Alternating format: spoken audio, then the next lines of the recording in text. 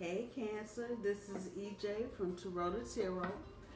I hope everybody is having a good start to their week. I hope you're having a fairly decent March. So this is the Cancer Dig Deeper Love reading for March 2019, and I apologize for taking so long to get back here, but work, and work. That's all I can say at this point. I'm thankful to have a job, but sometimes, yeah, y'all know.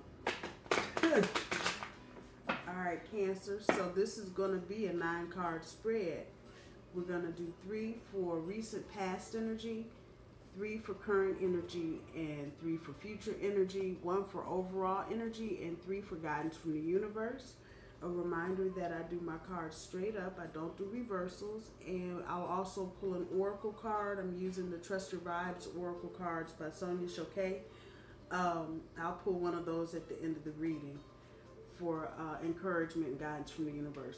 So let's see what we got going on here, Cancer. First card, Ace of Wands. Second card, 4 of Wands. Wow. Third card, 9 of Wands. Current energy, Judgment card, your centerpiece card, Ace of Coins, and the third card for your current energy, Queen of Cups. For future energy, 4 of Cups, 7 of Wands, Queen of Coin, and from the bottom of the deck, Pisces, or Cancer, I'm sorry, ooh, the Moon card, Pisces energy. Okay, all right, Cancer, let's see what we have going on here. Well, wait a minute. Okay, so looking at your recent past energy with the Ace of Wands here,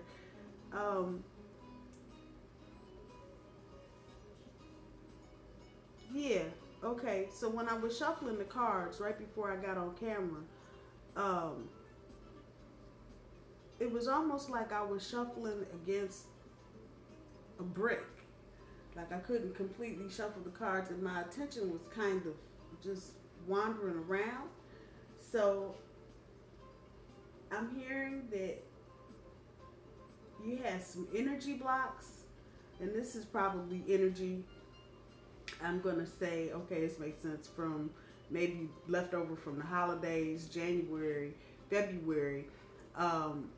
You ran into somebody and they just kind of shut you down. They told you something or explained something. Something was said to you by another person. It just kind of shut you down.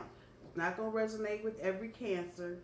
And it's a Pisces in here somewhere, because I flipped the Pisces card and like the fish keeps swimming across here. Cups, yeah.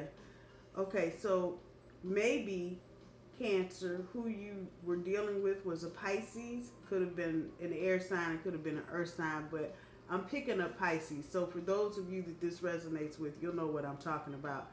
They may not actually be a Pisces. They may have it in their rising or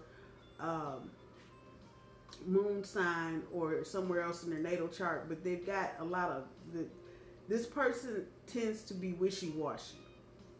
That'll solve that for you, and emotional. But from your recent past energy, you went from this kind of energy block to having to deal with a wedding, a funeral, a baby, some kind of family celebrate, uncelebrate, if you will, type of situation, and it just kind of left you at the end of all of this, just almost like it was a setback dealing with this.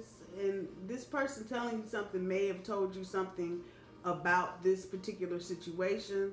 So it may have been that a loved one transitioned or passed on, and this person told you this, but whatever it is, it shut you down, and it shut you down to a point where you have really just been in your head kind of for the past few weeks. Your overall energy being the Moon card, I'm not picking up the deceptive, unfaithful energy that this card usually denotes. It's more of a kind of a personal, emotional feeling. So it may be that you lost a loved one, or there may have been a divorce, or maybe something with some kids, something happened.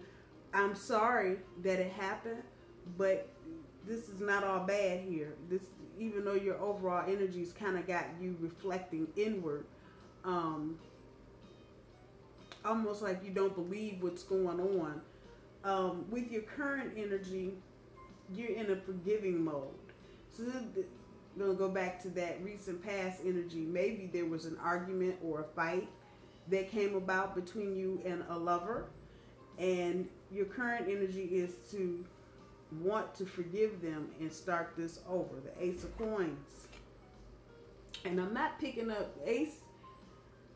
Everybody will tell you Ace is one. Ace always is the beginning of something, and it's usually something new. I'm not necessarily picking up new energy off of that, and this is your centerpiece card, so I'm going to guess this is your person that you're dealing with. They may be an earth sign, they may not be, but there's earth energy here, and there's renewal here. There's renewal. If you want to, whatever happened here, your lover is involved here some way.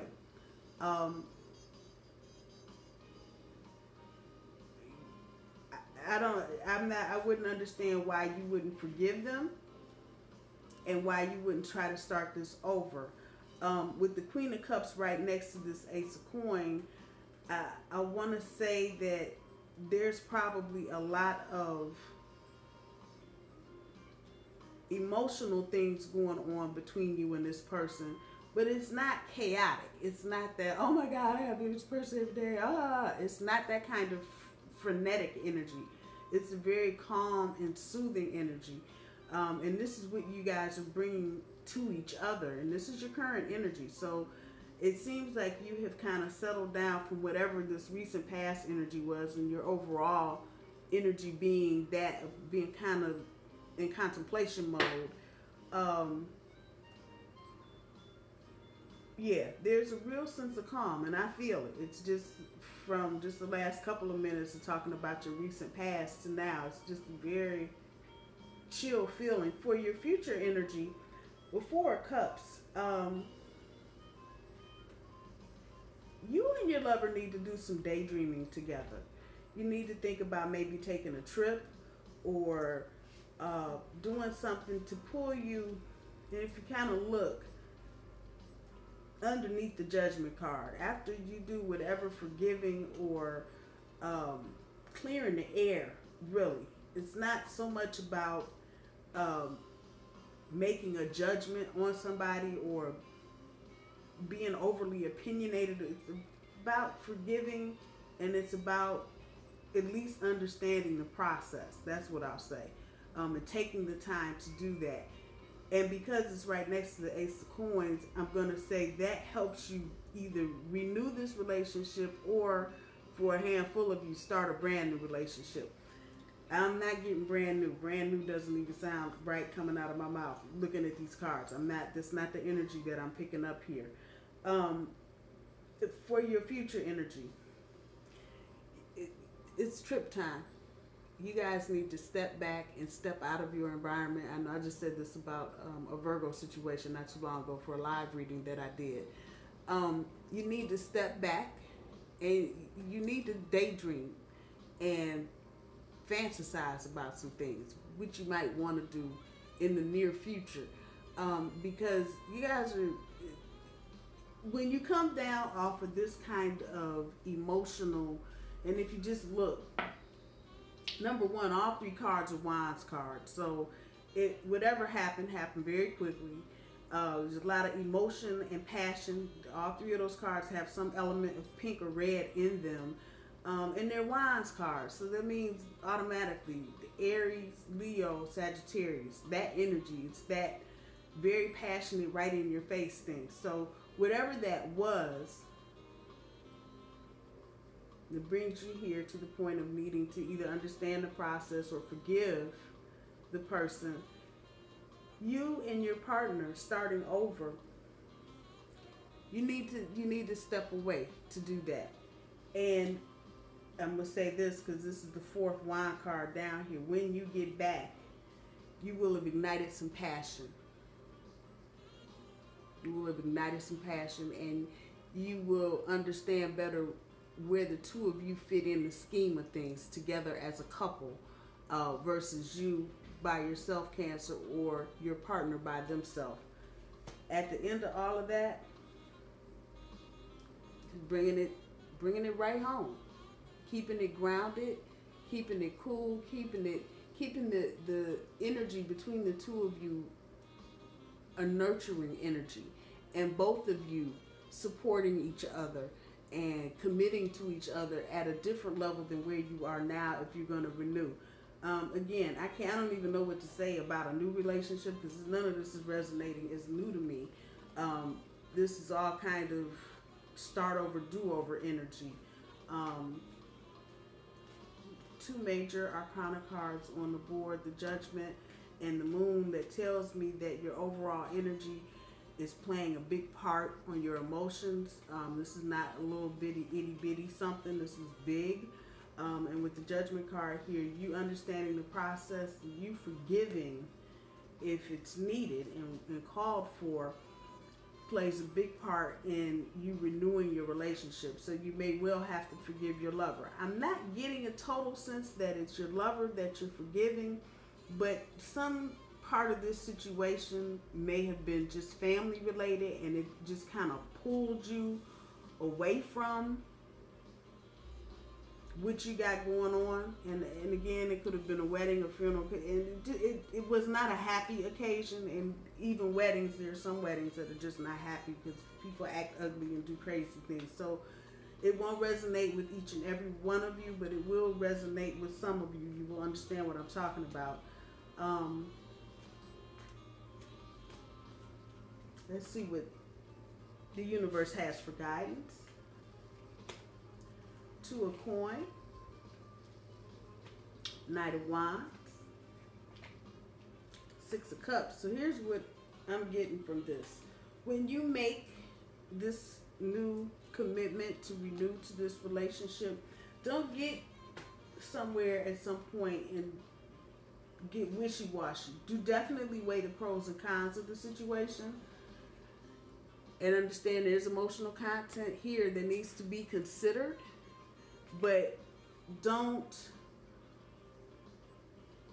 have so many pieces that you're looking at that you get wishy-washy. You know, if you're looking at too much, step back and look at the big picture. And with that, the universe is telling you to stay in the moment. And there's that passion. There's another fire card. So definitely, as far as your lover is concerned, stay in the moment. And taking a trip is a good stay in the moment kind of thing, because once you get away and you're not concerned with so much of the day-to-day, is the car have gas, did I pay the light bill, where are the kids, when you don't have those day-to-day things to worry about, and you take 3 or 4 or 2 days away somewhere, and you can put all of that operational stuff down for a minute, it allows you to kind of live in the moment. So when you're hungry, you can just get up and go eat. If you want to go get in the pool, you can go get in the pool. That kind of energy. So it may be good to start planning maybe an early spring or late spring trip. Definitely. Six of Cups. Yeah, it's a past relationship. That's exactly what it is. Just because it's a past relationship, Cancer, you want to treat it, when you get to that point where you're literally starting over, you want to treat it like it's a new relationship.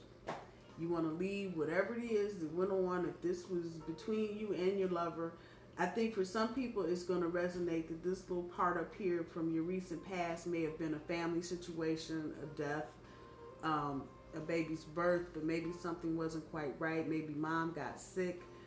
Something that took you away from your energy with your partner. Or this could have been very well your partner. You guys could have gotten to a big whatever and blown up and everybody just lost it. And it puts you in this overall mood. Forgiving, or at least understanding what happened and what the process is, even if you're not at this point ready to forgive just yet. Treat it like it's new. treat it like it's new. Treat it like it's brand new. When you get back into it, if you decide that that's really what you want to do and you commit to it, treat it like it's brand new. Forget all of whatever happened in the past, whatever was said in the past, because if you don't, it'll be a constant back and forth, and you will not allow the relationship to have the environment it needs to grow in, if that makes any sense. So by bringing up a lot of old toxic shit, even on occasion, it's not good, because it starts sowing seeds that you really don't want to harvest at some later date, especially if you want to keep your relationship for any kind of long term. So just remember, I'm telling you, in this reading, the Six of Cups, that past relationship, you want to treat it like it's brand new. You want to treat it like it's brand new. Let's see what the Oracle has for encouragement and guidance for you, Cancer.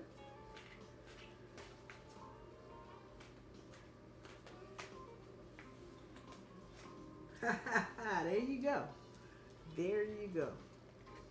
Expect the best. Expect the best. If you want to renew this is just confirmation for the whole reading. If you want to renew this, expect the best. And that's exactly what you'll get, Cancer. You will get the very best that this person has to give you. For those of you where it was a situation with your partner and you guys blew up and maybe even separated for a hot second, whatever it was, do your best to understand how it happened. Now, let me say this. If it was some funky, messed up mess, let it go. If it was abusive in any kind of form or fashion, let it go.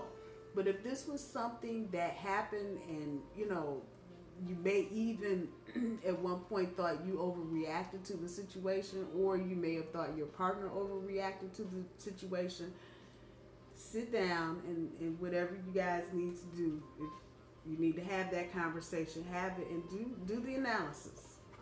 Do the damn analysis. You need to forgive them. If you need to understand the process, why something happened or why something didn't happen, do that so you can get on to the new stuff. I believe wholeheartedly that when you reboot this relationship, there are going to be some aspects of it that you weren't aware of the last time, and you're going to be pleasantly surprised, and I think that's a good thing.